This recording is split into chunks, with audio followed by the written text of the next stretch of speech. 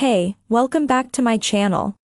In this video, I'm gonna talk about top 5 best budget tablets.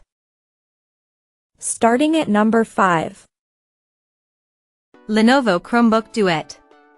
The Lenovo Chromebook Duet is a solid Chrome tablet that delivers decent performance and good battery life for $249, or less if you can find it on sale.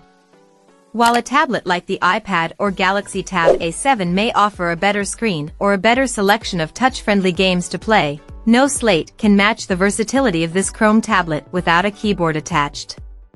The fact that Lenovo throws in a detachable keyboard with every Duet at no charge is the killer feature that elevates it onto this list, as it means you can effectively get a nice Chrome tablet that doubles as a productivity device in a pinch for under $300. You won't be playing the latest PC games or doing serious video editing on this Chrome tablet, but you can use it to knock out some emails or edit documents in a pinch, and that's great value.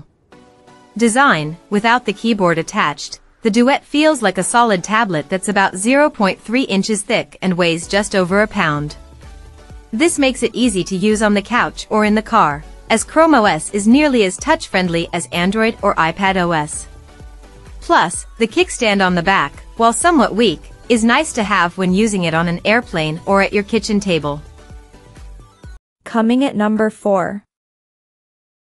Amazon Fire HD 10 Plus. The Amazon Fire HD 10 Plus is a lightly upgraded version of the company's existing Fire HD 10 tablet, and until the debut of the Fire Max 11 it was the biggest, beefiest Amazon tablet you could buy. While we do like the larger, beefier Fire Max 11 well enough, we still recommend the Fire HD 10 Plus to those hunting for a great cheap tablet because it's relatively cheap, $179 to start, for what you get. You can pay a small fee to remove lock screen ads, which we recommend, or to double the storage to 64 gigabytes, which might not be worth it when you consider this slate has a microSD card slot and can support up to an additional 1 terabyte of storage via microSD card. Design: measuring 9.7 by 6.5 by 0.4 inches and weighing just over a pound makes the Fire HD 10 Plus an easy slate to tote around, and the upgrade to Plus brings with it a soft touch finish that might feel a little more comfy in your hands than the usual anodized aluminum tablet chassis.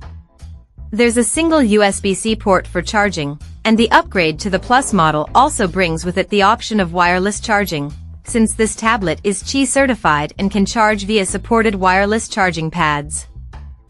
At number 3.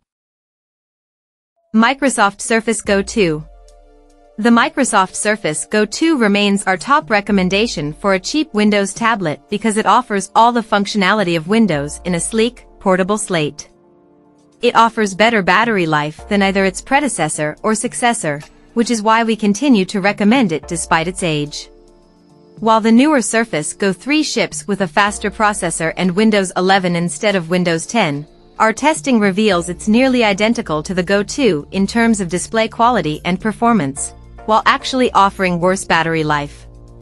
Design: the Surface Go 2 looks a lot like its larger siblings in Microsoft's Surface lineup, sporting a silver magnesium shell and reflective Microsoft logo on the back. At 9.7 by 6.9 by 0.3 inches and 1.22 pounds, 1.75 W/optional type cover attached, the Surface Go 2 is slightly smaller and heavier than an iPad. It's nice that the Surface Go type covers are available in an ice blue, seen here, poppy red, platinum and black. But we wish Microsoft also offered similar striking colors for the Surface Go's chassis. Number 2 of my list. Samsung Galaxy Tab A7. The Samsung Galaxy Tab A7 is one of the best cheap Android tablets you can buy because it delivers decent performance in a premium, elegant design for not a lot of money. The Tab A7 wasn't built to compete with the best tablets on the market, but with nice thin bezels and useful features like facial recognition, it's competitive with the 2021 iPad despite costing $100 less.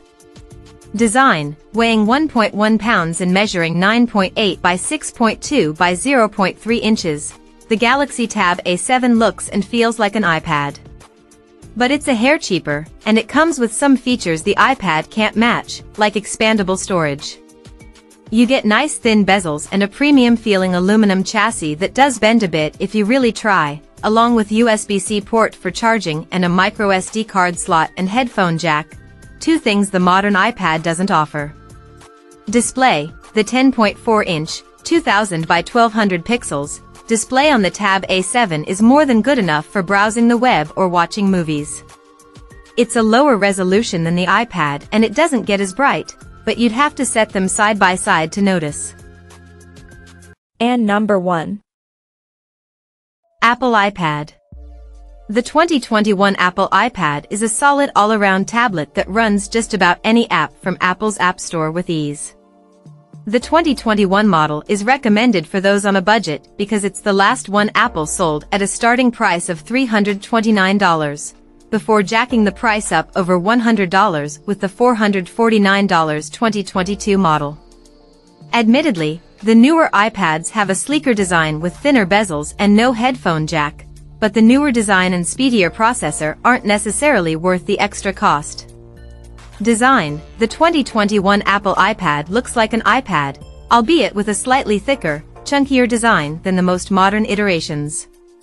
Its thick bezels may be an eyesore, but if they bother you, just remember you're saving over $100 by accepting them. This is also the last iPad Apple sold with a headphone jack, so if you like plugging in your own cans, this is probably the best iPad to buy. Check out this video description for latest price and more informations. Thank you for watching this video. Please subscribe and stay tuned.